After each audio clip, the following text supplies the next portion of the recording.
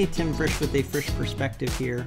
There's a lot going on right now in the world and in our country. Yesterday was a really sad day, actually, in many ways, but just indicative of the times that we're in.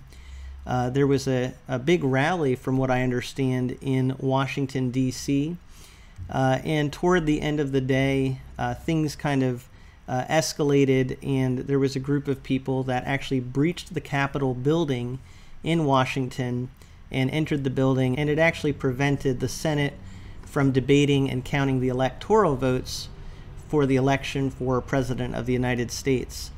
So this was obviously a huge story, and a lot of people are reacting very strongly to it. There was a certain level of violence in this situation, and I think me with many others are saying we do not condone violence. But I wanted to just talk about this a little bit because, first of all, I just think as Christians we should be encouraged in this time to be praying and looking to God in faith. It's so easy to feel frustrated, discouraged, and overwhelmed, no matter what view we have on things. But all of this really encourages us to keep our eyes on the Lord in difficult times. So I definitely want to encourage us to do that.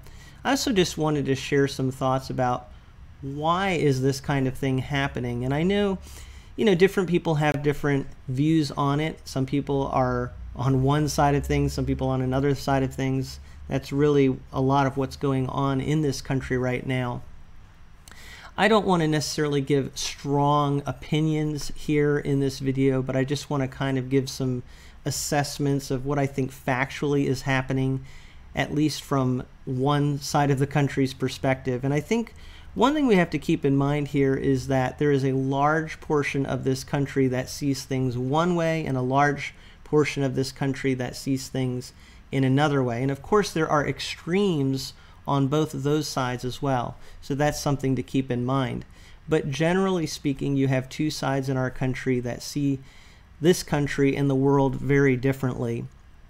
And one large portion of this country really believes that there was election fraud in the presidential election, at least to some degree.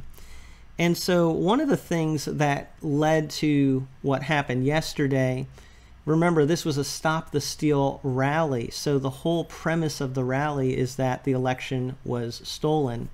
And Donald Trump, the President of the United States, has actually said that. He believes that the election was stolen.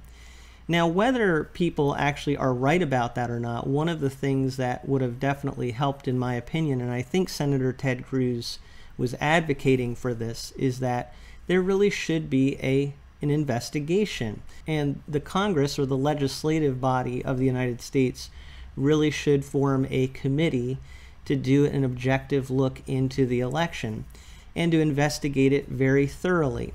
One of the problems, I think, is that a lot of people in the country feel that election fraud wasn't taken seriously enough.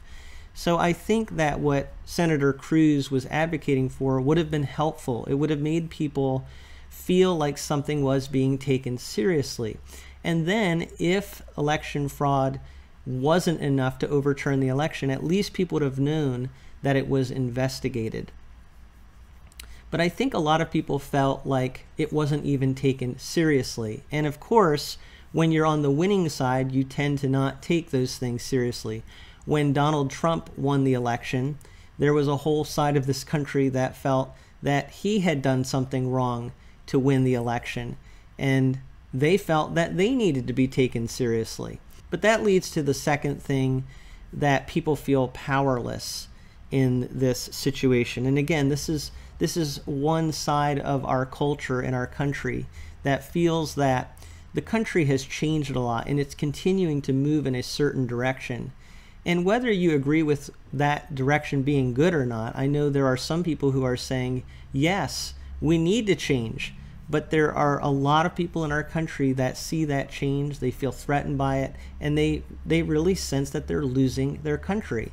I'm sure there are a lot of people watching this channel, watching a video like this, who would say that, yes, I'm losing the United States of America that I know and love. And not only are they losing that, they feel powerless to do anything about it, because what are the ways they can deal with that? They don't have the media speaking on their behalf, And I'm talking about the press.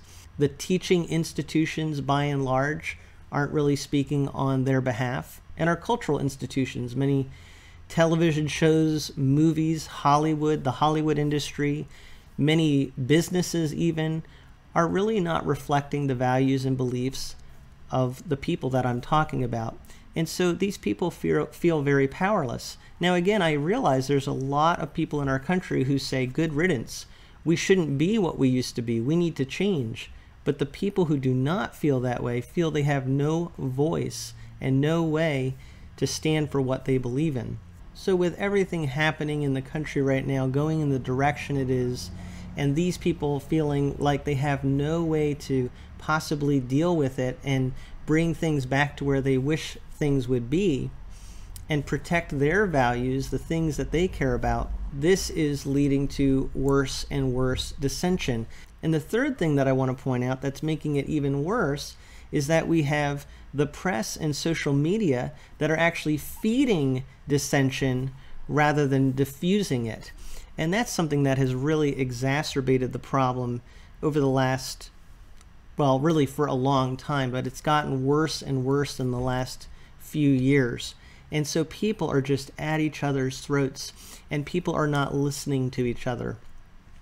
One reason I'm doing a video like this is just to think through it myself, but also I think to just kind of express things on behalf of some people who see it a certain way, but also to encourage conversation, because I know in our country we don't see things the same way.